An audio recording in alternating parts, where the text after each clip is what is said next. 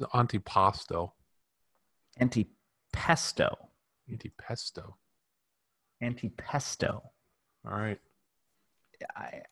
I, I don't understand why they didn't just call it auntie. Like I get that joke, auntie. And then they have a woman there. She's your auntie. Yeah.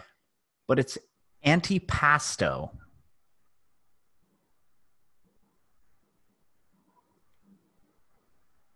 Huh. Um,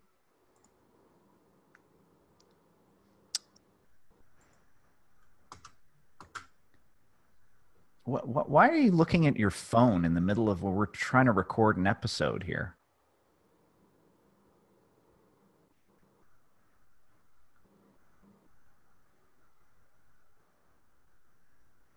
What's that?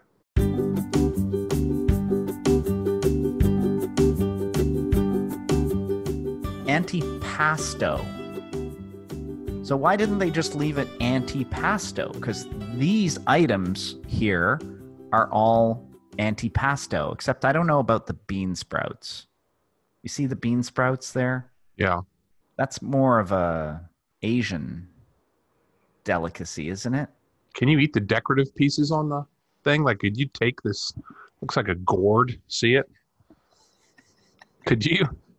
Is that off limits, or can you take that?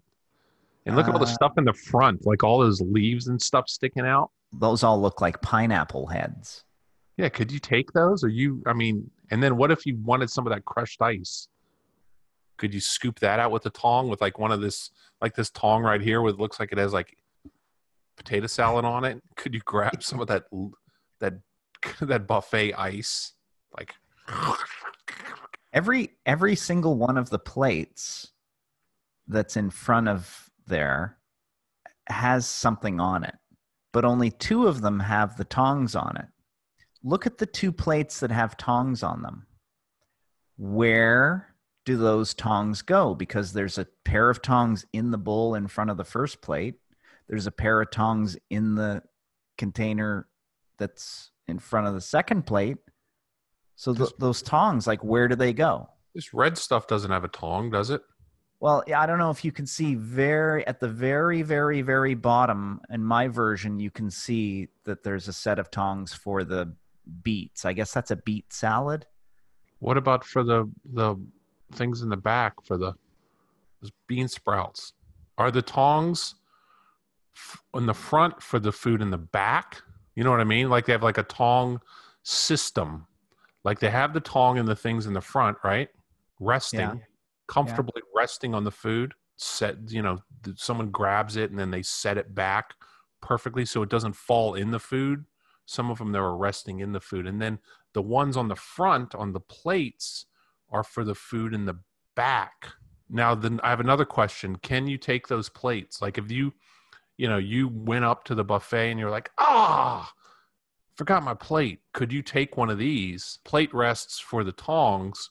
Could you take this and make your salad?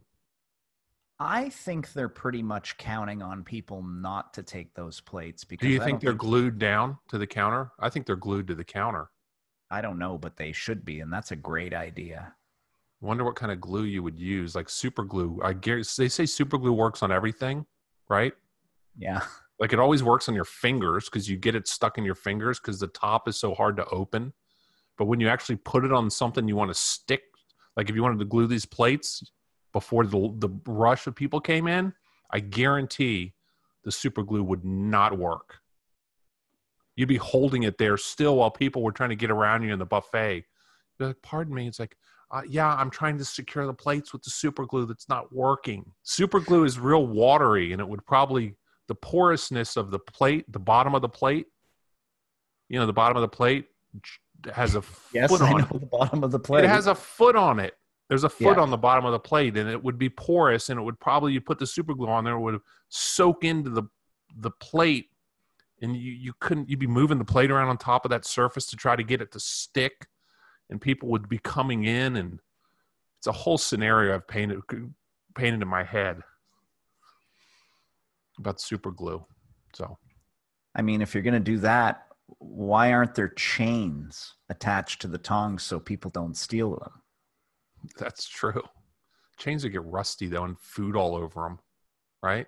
Yeah, and you'd never be able to wash the tongs because the chains would have to go with them. Did someone gather them, and he would have like a special belt where all the chains hang down with the tongs? They would be clipped on there, like around his waist. It would make like almost like a hula kind of a dress of chains with tongs on the end, right? He would walk through the and he would unclip it to like you could also have the tongs hang from the ceiling. That would be really cool, right? If when you came there, you pulled it down and it was retractable. So when you got your food, you'd be like, and then you'd pull it again and it'd go. Yeah, that wouldn't be very practical, but it's nice to think about different tong scenarios. Tong scenarios. All Okay. right. We've done enough with this one. Thanks for watching.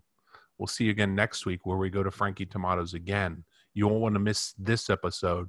We're going to dig that much deeper into what makes Frankie Tomatto's the best buffet in Toronto for Italian food.